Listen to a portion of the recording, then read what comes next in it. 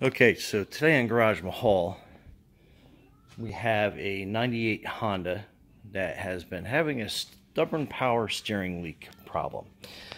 Anyway, I bought this kit, Auto Pro fluorescent leak detector and UV flashlight to help pinpoint the things.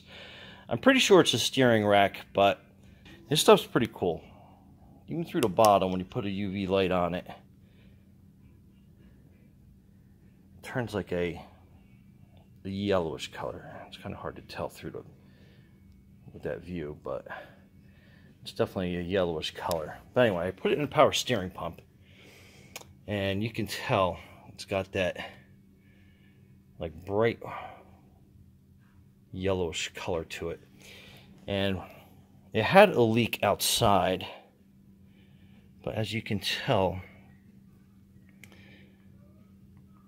the reservoir was leaking initially, and we fixed that, and no leaks down there visibly that you can see.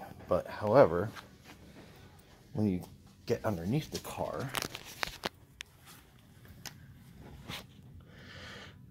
you can see where it's leaking from, and that is the steering rack. It's okay on the left side, but definitely leaking on the driver's side. Or rather, that's the left side. But on the right side, passenger side, no leaks. Leaks right there. And even without the UV light, you can kind of see the dye where it's leaking all over. And you can definitely see from that connection up there, that's where it's coming from. But anyway, this stuff works out really good. Okay, and underneath the Honda, that is your tie rod, which is going to go to your steering rack. So you got a little bit of a leak, but nothing major. Some stock leak will probably take care of that. So when you go over here, you can see the mess.